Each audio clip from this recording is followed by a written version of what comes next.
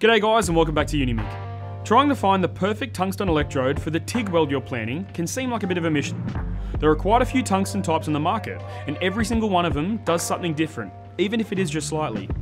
Today, we're going to walk you through all the tungstens that Unimig offers to help you get the most out of your TIG welds.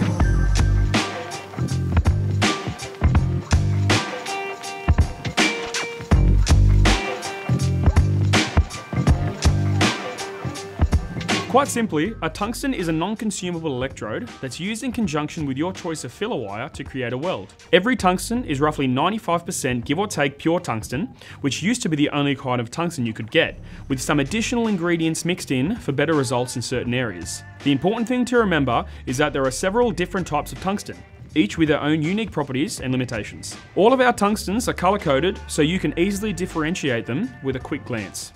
If you take a quick look at this guide featured in our Ultimate Welding Guide, which you can get online from our website, link below, you can see some of the more obvious differences between the different tungsten types. We've ranked each type of tungsten based on their performance in certain conditions and material types. But what do all the dots on our chart actually mean? How easily does the arc start? A good arc ignition will look slightly different depending on how you're creating it, lift versus high frequency. But it should generally look like a flare of light with a soft puff noise. A good arc will come out in a cone shape. A few factors can contribute to how your arc starts, but if all your machine settings are correct, and your tungsten still starts with little light and remains dull or weak looking, it doesn't have a good arc ignition. How long does a tungsten last before it needs grinding, or do you need a new one? Tungsten has the highest melting point of any metal on the periodic table, but that doesn't mean it's going to last forever.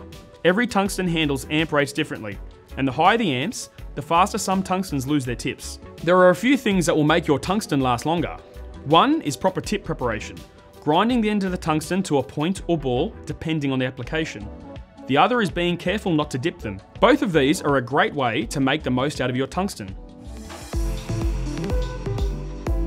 Does the arc flicker or blow out? Is it consistent all the way across the weld? Once the arc is started, it should look like a cone-shaped light that remains totally solid. It shouldn't flicker or wander or blow out if it's stable. Some things can affect this, like using low amps on thick electrodes, or alternative current, which is more likely to flicker even when stable, and pulse welding will flick in and out as the arc moves between the amp ranges. In general though, your arc should be steady and maintain that cone appearance for the entire weld. One of the main ways that a tungsten becomes contaminated is by dipping it. There are two ways you can dip it. The first way, by touching the tungsten itself into the workpiece. Not a lot will stick to the tungsten generally, and your weld pool should be relatively clean anyway, but if your tip has touched the pool, it will cause a blast of oxide and other contaminations. When you stub your electrode, you might not always lose the tip's shape, but the next time you weld with it, it's going to blow all sorts of contaminants into the start of your weld. The second way to dip your tungsten is by touching your filler metal rod directly onto it. Instead of the rod melting into your weld pool, it is now coating the outside of your electrode. This causes instant contamination of your tungsten, and a lot of the time, it'll cause the arc to wander. Long-term constant use of the same tungsten will also naturally build up contaminants, like discoloration from the gas and oxidization, even if you're cleaning it regularly. If you've dipped your tungsten into the weld pool, don't worry, you're not the first, and even seasoned welders will slip up sometimes. It can be a bit of a pain, as you'll need to re-grind it into shape before you can continue to use it. If you've dipped the filler rod directly onto the tungsten, these can still be salvaged and re-ground. You'll just need to snap the contaminated end off. This is also true of long-term use contamination and discoloring. You can snap the contaminated part off and grind it into shape until it gets too short to use. Tungstens that are more resistant to contamination will not suffer as much discoloration or have as many contaminants stick to the tungsten if it is dipped, and will take longer to dirty from the extended use. How well does a tungsten work when used on an alternating current? AC welding is only used when welding aluminium or magnesium alloys, as you can't use DC for them. AC means that the way the current flows both ways, and a cycle is completed when it has flowed one way and then back the other way. This back and forth of the current has different effects on tungstens than a DC direct current does, and some tungstens are better suited for AC applications. What happens if I use a Thoriated or any other DC specific electrode on AC? We ask ourselves the same thing. The answer? You ruin the tungsten. When the button is pressed for high frequency, the tungsten fizzles and burns up back into the cup, and there's no saving it. We definitely don't recommend trying it, and if you need to weld aluminium, zirconiated tungstens are the best. Thoriated tungstens were the second type of tungsten that became available, so a lot of the time they're used as a reference point when comparing how the others, or newer tungstens, perform. These tungstens contain a small amount of thorium mixed in with pure tungsten, approximately 2%. Thoriated tungstens were the first to have an oxide mixed with pure tungsten. They can't be used for AC, the tungsten just burns back into the cup if you try. But they perform well on DC. In technical terms, the added thorium boosts the electron emission qualities in the tungsten.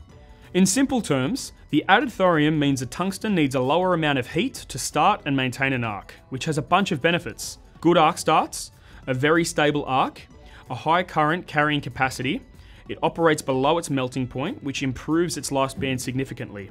It doesn't spit, so there's less chance of contamination, it maintains a sharpened point, and our thoriated tungstens are 2% thoriated and marked with a red tip. They used to be the best for any DC TIG welding, but they're no longer as popular. The problem? They are radioactive. The risk is minimal, but the problems occur when the thorium enters the lungs. While welding with a thoriated tungsten isn't dangerous, prepping them can be.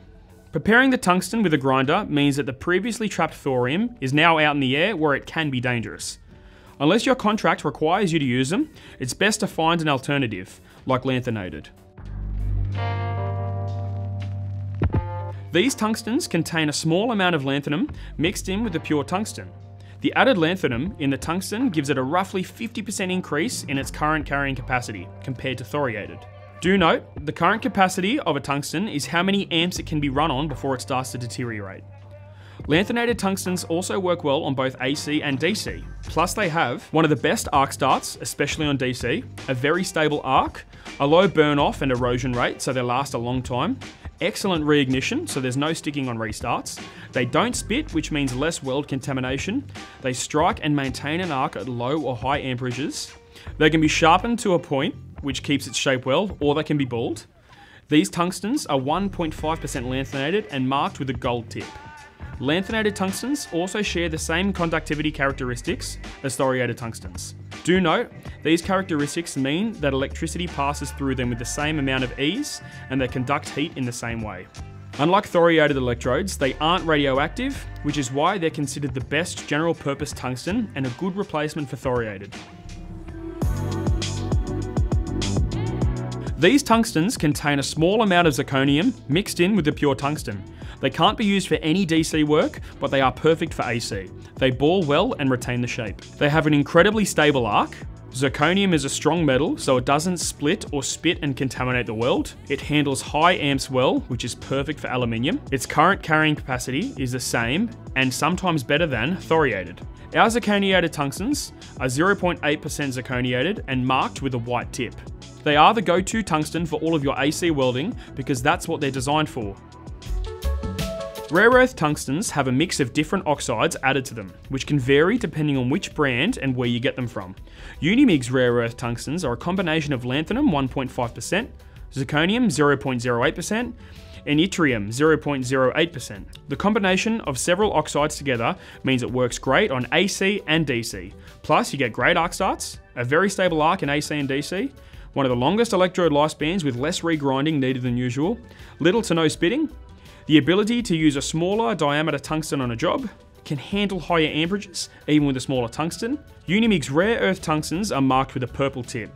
Rare earth tungstens also share the same conductivity characteristics as thoriated tungstens.